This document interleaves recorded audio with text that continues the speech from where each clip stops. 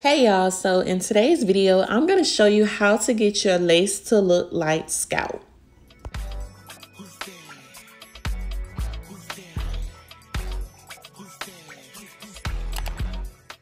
Okay, so the hair that I'm using in this video comes from Yolissa or Yolissa. I think it's Yolissa Hair Company.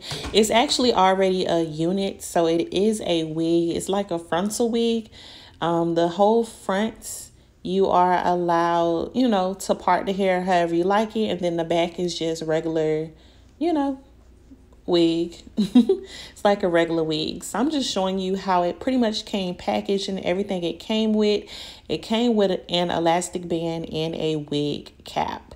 So pretty much all of my advice and tips that I give out about wigs, I definitely included on my Instagram page, Wigs by Eboni. So today we're achieving the scalp look, and these are pretty much the four major things that I look for or that I do to make the lace look like scalp.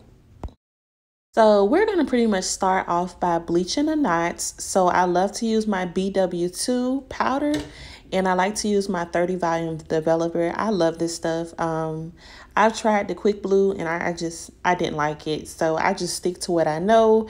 I pretty much eyeball it at this point. I eyeball the amount of bleach and developer that I use. So if you want to go back and pause it or slow the video down to see how many scoops I use, feel free. But at this point, I pretty much eyeball everything. I'm just going to mix it up, and then I'm going to start applying the bleach onto the lace.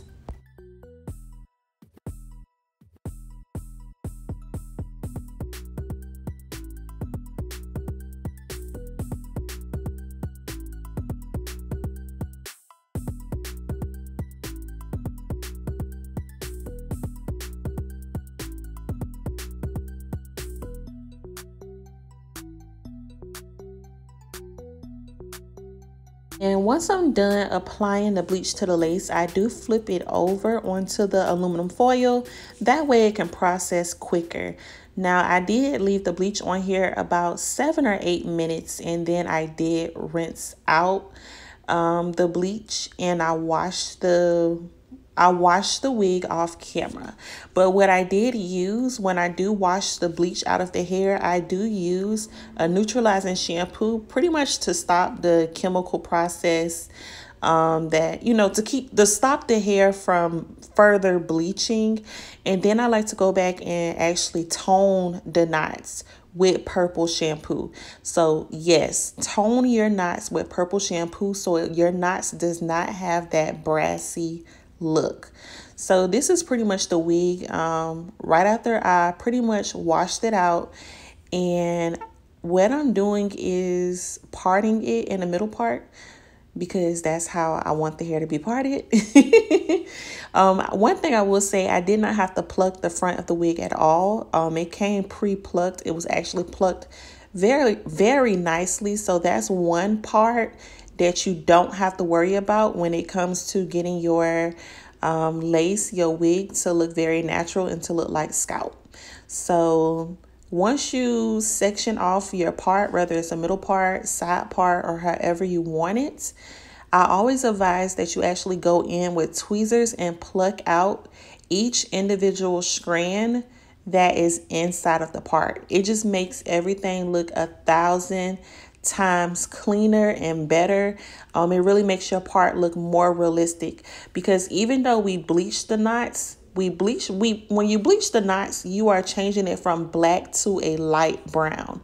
And light brown is still a color that is noticeable to the eye. So you still want to remove that knot from your part. So right now I'm pretty much just kind of combing the hair back, just to kind of get it nice and sleek. And then I'm going to start with the next part of the process. The next part will be to actually tint the lace and get the lace more brown, because right now, I don't know if you guys can really tell, but this is transparent lace. So what I'm showing you, is 2 different ways to actually change the color of the lace. You can either use a lace tint spray, or you can use makeup. This is actually a contour kit. I typically use both the middle and the darkest shade.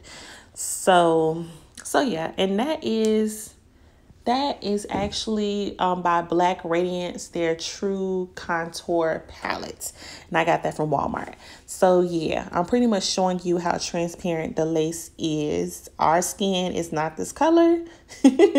So we got to get the lace the color of our skin. So what I did put a Walmart bag over my canvas head because I don't want my canvas head to turn brown from the lace tint. So I went ahead and put a Walmart plastic bag over my canvas head to protect it. And then I sprayed the lace tint all over the lace. So you definitely want to fully saturate the lace with the lace tint. And then I pretty much went behind it with a blow dryer to make sure it's nice and dry.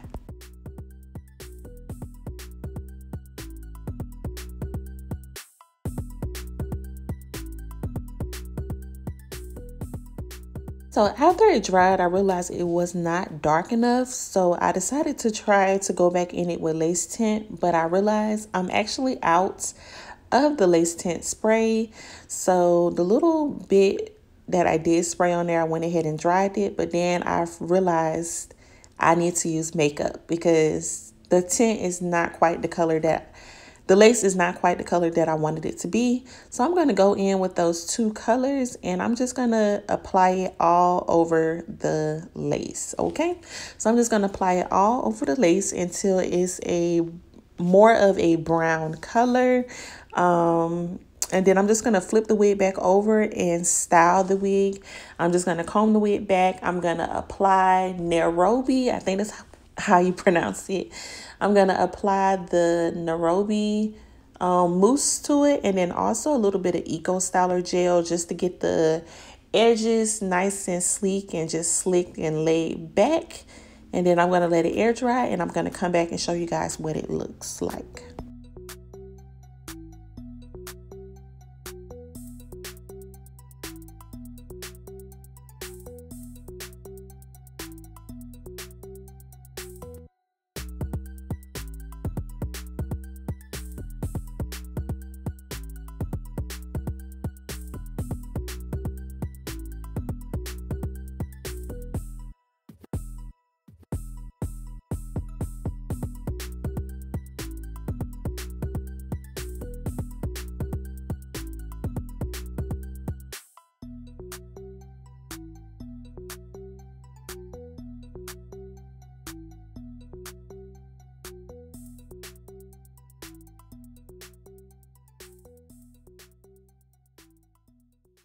Right, so I let the wig air dry for about a good hour, and this is pretty much what it looks like. As you guys can see, look at that hairline. It looks so freaking natural, and it looks just like scalp. Okay, I'm gonna take it off of the mannequin head and put it against my skin. That way you guys can kind of see what it looks like.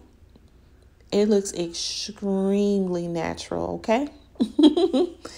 Thumbs up this video if you think it looks extremely natural, because I definitely feel like it looks extremely natural. And now I'm pretty much just putting the wig on, that way you guys can actually see. Now I will not be cutting the lace off or anything in this video because I'm thinking about including this wig in my giveaways. So I am very close to reaching 40,000 subscribers, and I figured this wig would be nice to feature in the giveaway. So I did not want to cut the lace. Okay, I did not want to cut the lace.